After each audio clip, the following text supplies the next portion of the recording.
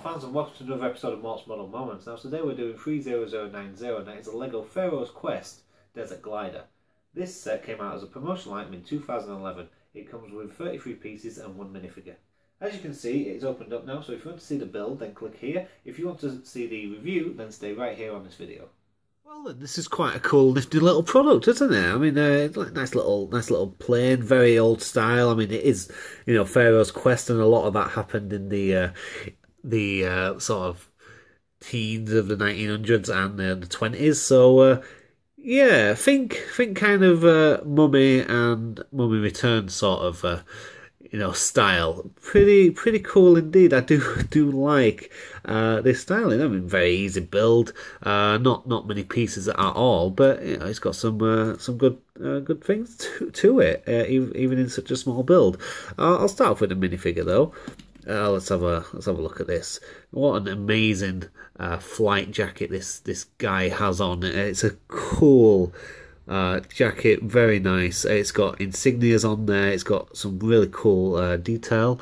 Got a tag on there. I can't really read what it says on the tag, but yeah, I'm really impressed with the jacket, and it's also got the back printed on there as well. SMH.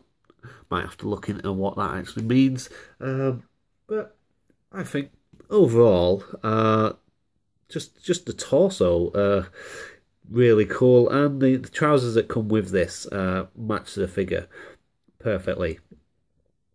As you can see here, it's a single print head, but with a face like that, really, would you want to turn it around to a different side?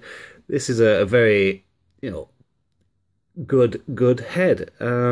So I like that, and also topping this off, you get this nice flight helmet, and the goggles on this are fantastic. When you put them down, they match up with the eyes so nicely. And to finish it off completely, you do get a gun as well, old style 6-shooter. In the packet as well, you do get a spare visor and you get a spare gun. Let's move on to the actual plane. As I've said, it looks very old, very rickety. Just a single stick flight control there, little bit of translucent brick there for the window. But it's got, I think these are meant to be side-mounted machine guns. Nice single propeller plane with the classic two wheels at the front. As they used to take off and land like this, with the two wheels at the front, and there would have been a small wheel at the back on the real ones, but there's no space for that. But yeah, not much to say about the plane. I just think it looks pretty good. The main part about this model, though, the best part about it is definitely this minifigure. Definitely, without a doubt, this minifigure is worth getting this polybag.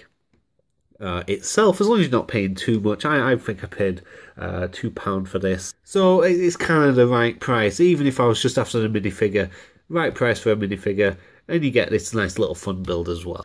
Thank you for watching, and we'll see you guys on the next Mort's Model Moment. Good day.